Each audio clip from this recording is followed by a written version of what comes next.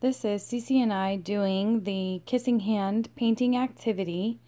If you can look at the table and see how I have all of the materials except for the paper right in front of me. I haven't put the paint or the sponge or the glue in front of her, and that's very purposeful. Okay. So we're going to see what we do here. Do you remember the story we read about Chester and the kissing hand? Yeah, we're going to make a kissing hand for you so you can look at it all the time. All right, so we're going to use some paint and the sponge and some glue, and we have this little heart.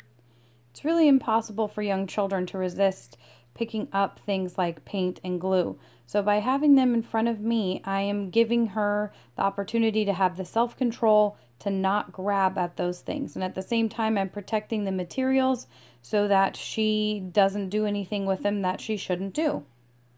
That's going to be the kiss, okay? We're going to put some paint on your hand. Which hand do you want to put paint on? I asked Cece which hand she wants to put paint on to give her a choice, so she feels like she's in control. Just like Chester did for his mommy. And then I'm going to put some paint on the sponge, and then I'm going to put the paint all over your hand, and it's going to feel cold. I'm letting her know what's going to happen beforehand. She knows what to expect.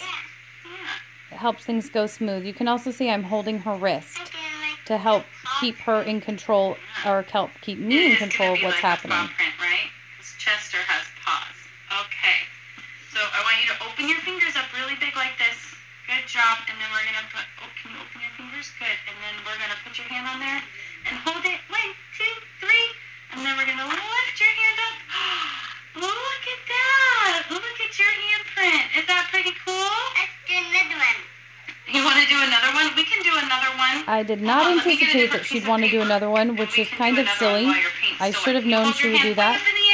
While I walk away to get her paper, I gave her a very specific task.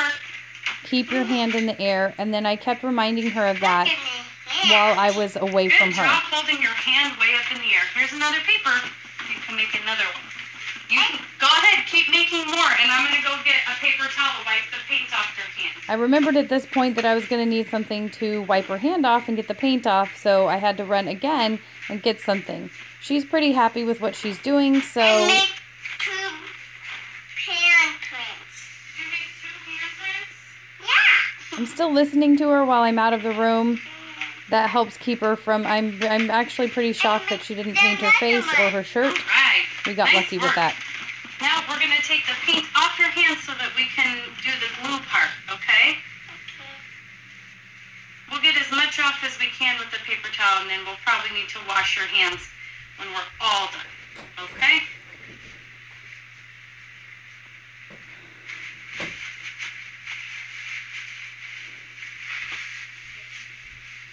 I'm going to put these ones over here.